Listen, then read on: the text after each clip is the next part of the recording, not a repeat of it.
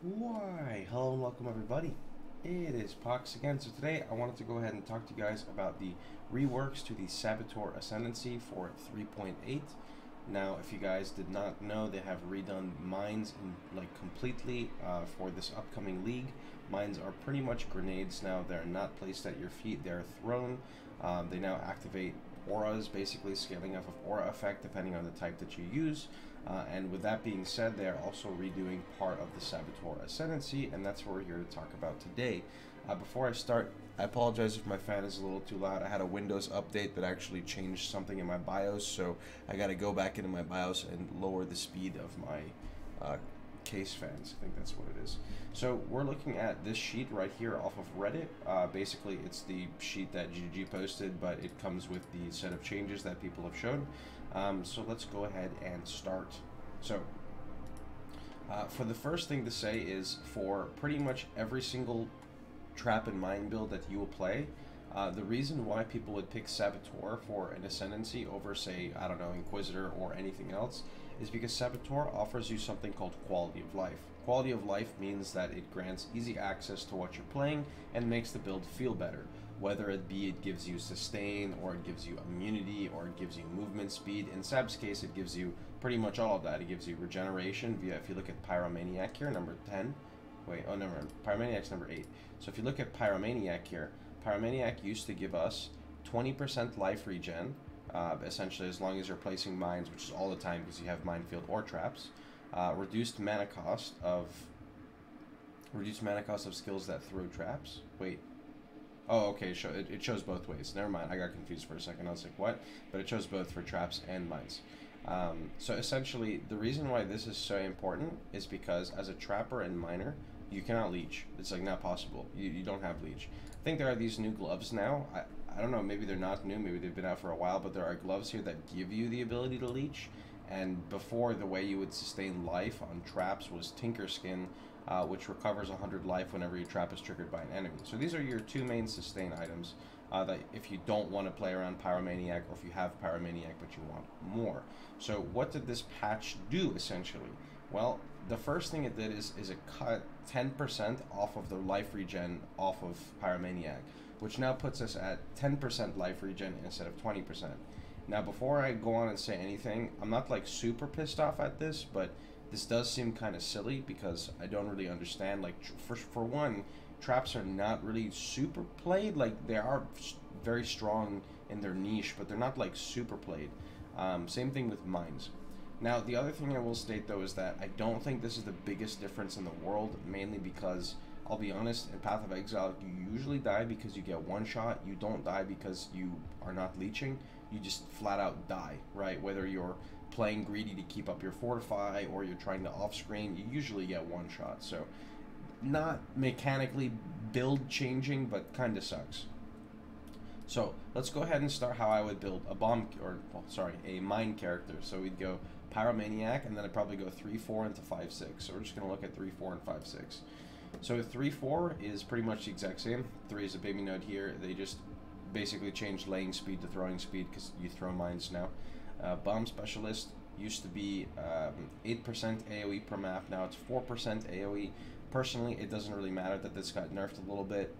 It got nerfed because you can now throw mines way faster. It's so weird saying throw mines.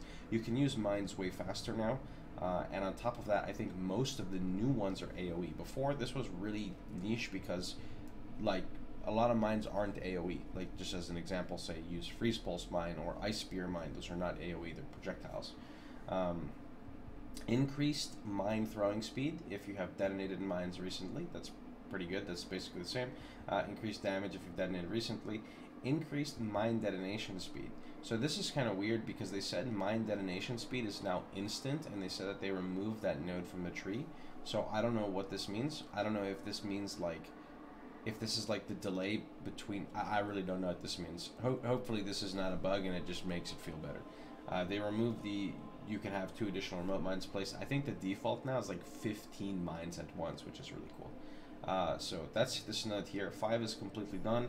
So Demolition Specialist. This is pretty much, besides 6 and 14, this is pretty much the only thing that really has gotten a major change in here, and of course Pyromaniac nerf. So Demolition Specialist. 100% increased effective auras from mines. So mines are now kind of like auras, where basically the new mines that are coming out, when you throw them, when they're on the floor, they have a persisting debuff on the targets, like in an area that stacks, and that persisting debuff scales off of aura effect. I think shock is damage multiplier, ice is crit chance, and fire is, I do not remember, but that's pretty cool because it kind of gives you another way of scaling crit, where you can scale crit with aura effect. Pretty cool, actually. I do like that synergy, I'm not gonna lie. So, increased effective auras from mines. Mines hinder enemies near them for 2 seconds when they land, reducing movement speed by 40%. So I would like to explain how much I like this node. Like I need like a pause for a second. A lot of people would always ask me what is like the #1 tip I would give someone who's playing a trap build or a mine build, and I'd always say run Blasphemy Temporal Chains. Because I notice a lot of people die in Path of Exile because they get surrounded. It's not hard to do damage in PoE, right? Like that usually is never the case. Unless you're playing SSF or, you know, whatever, you're limiting yourself. But usually it's not difficult to get damage, it's more difficult to not die. Preventing the monsters from coming at you is preventing yourself from dying. So, being as me, I would always run Temporal Chains. I don't have to run that anymore. I have Hinder. Hinder should be pretty much as good as Temporal Chains, if not better, which allows Mind Over Matter to be a much better option. Now, the only thing about Mind Over Matter is mines now reserve, I think they say 1 to 3% mana per mine. I don't know if that's before your links, which would multiply that 1 to 3 to like 6 to 9, or I don't know, even higher, plus the fact that you can have 15 mines default and 25 plus, I think, at cap. So I'm really concerned about that because survivability for a mine build and a trap build was always kind of sketchy. You always had the option of going Mind Over Matter, which was good. You know, with Cloak of Defiance, you could get like 9k effective life relatively easily. So that's probably the go-to option. It also made mines a lot easier on the mana pool, so Mind Over Matter should be a great option. The only concern is, again, how much the reservation actually scales to, because it would be really shit, essentially. Imagine you're mapping, you're doing a T11 map, there's a triple essence, so you go over to the triple essence and you throw down 21 mines, and because you throw down 21 mines, you're reserving 87% of your mana, you open the essence and it just fucking one-taps you, because, you know, 2.5k of your effective life is being reserved. So I hope that that's not the case, and maybe it's like a static amount, but we'll see.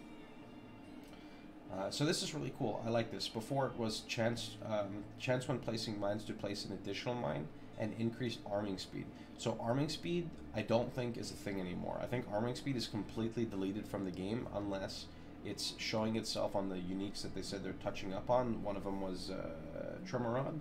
I hope it's not a thing anymore, because this was a big reason to play Sab, which kind of guts customization a little. And then 20% chance when placing mines to place an additional mine.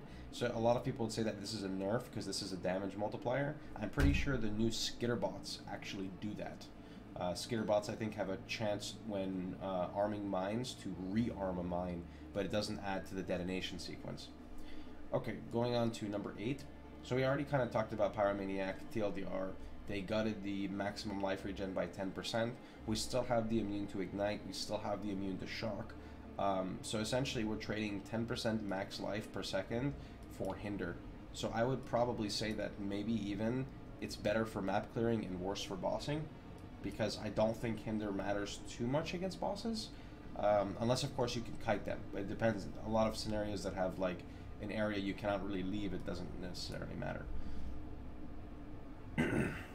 Perfect Crime, number 10. So literally nothing got touched here. This is the same, and this is the same.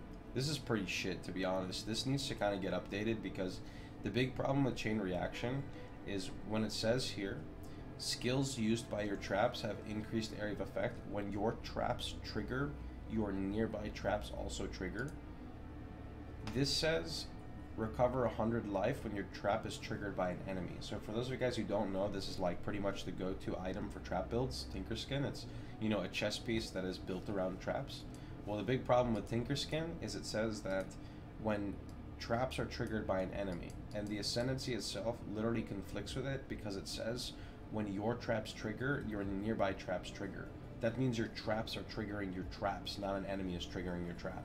Which means if you go chain reaction, Tinker Skin, it literally doesn't work. So that's just kind of, that's something I was expecting to see updated here, you know, like kind of fixing some of the old stuff. But I guess they don't want, I mean, my guess is they don't want you to get chain reaction, and they want you to get this new node that we're going to talk about here, Explosive Expert. We're basically used, so now it's 30% AoE, it used to be 20%. It used to be 10% reduced damage taken from traps or mines. Now it's 8% reduced area damage taken from hits. That's really cool. But I can't really get that with a mine build, unfortunately, because I would go like Pyromaniac, Bomb Specialist, and Born of the Shadows.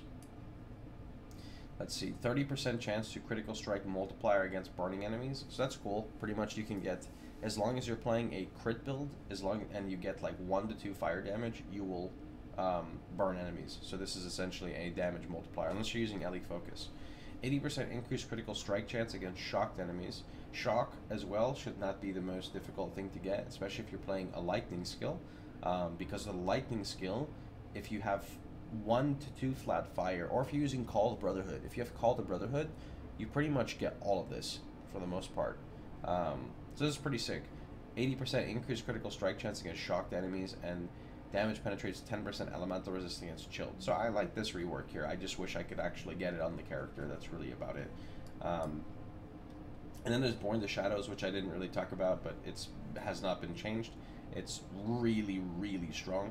It's basically cannot be blinded, reduced damage taken from blinded enemies, increased damage with hits and ailments against blinded enemies, chance to blind enemies on hit, and nearby enemies are blinded. There is also the option of running Flesh and Stone, I think it is, and using the blind if you don't want to use this, but I think it's the other way around. I think it's enemies that are not blinded deal reduced damage, where this is enemies that are blinded deal reduced damage. Either way, we shouldn't have Legion mobs one-shotting us off-screen with spears anymore, so this should be a lot stronger now as well. So now I kind of want to talk about like what Reddit is basically going over, because this is kind of where I got my information from, and I noticed that people were not very happy in here. So like, basically the rundown of what Reddit is saying is, why are you nerfing a class or an ascendancy that has 0.4% play, like selection? Like basically nobody plays Saboteur. Saboteur actually got nerfed. Thanks for making me focus on WoW Classic. 0.8 user of traps this league, and you still can't keep your hands off it.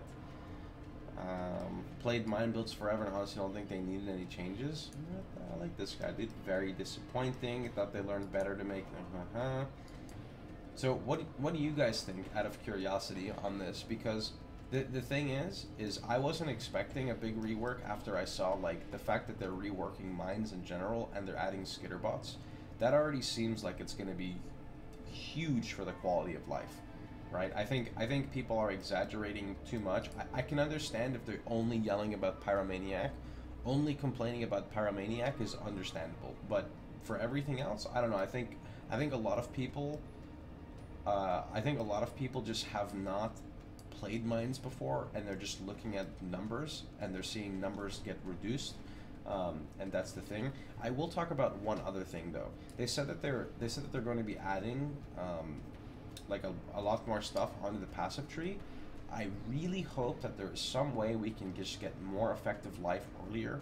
Maybe for, I don't know if I want it for shadows or if I just want it for trap and mine builds in general, or maybe like a trap and mine specific node that reduces damage we take for using traps and mines. Like for example, I don't know, you take reduced damage taken while you take like 6% reduced damage taken from hits and ailments if you have placed a mine recently or something. Not like anything that you want to stack, but just something to, you know, help out a little bit. Because it sucks seeing that, like, in my opinion, it sucks seeing that there's Explosive Expert, the new one that reduces damage taken, but there's literally no way you can get it. Like you cannot, unless you're dropping blind, which is like arguably much more defensive than this and gives you better mitigation. Unless you're dropping Pyromaniac, which is freeing up basically two flask affixes that could give you like Iron Skin or reflexes or something else that I don't really think is worth. So that's the only thing I don't really like. Anyway though, Hope you guys had a wonderful time. Hope you guys enjoyed yourselves. I was going to go ahead and talk about the other classes that were changed as well, but this video kind of took up some time, so I'll make a separate video for the, where is it here? For the Raider and the Necromancer. Actually, haven't even looked at these yet. I don't think I'll really play Raider, but Necromancer seems pretty cool. I haven't looked at any of this yet. And I did get a little sneak peek on Raider. The one cool thing, oh no, Deadeye. The one cool thing about Deadeye now is Ricochet and Endless Munitions work for minion builds now. So if you play like a Raider Summoner, like for example, Null's Inclination, this actually works for your minions. I read it on I don't know where I read it, but somewhere they posted it saying that it works now, so that's pretty cool. Anyway though, I'm going to catch you guys all later. Hope you guys had a wonderful time. Hope you guys enjoyed yourselves. Remember, if you liked the video, please feel free to like, share, and subscribe. And remember, you can catch me streaming live every day at twitch.tv/Pohx, except Saturdays. Anyway, take care, boys.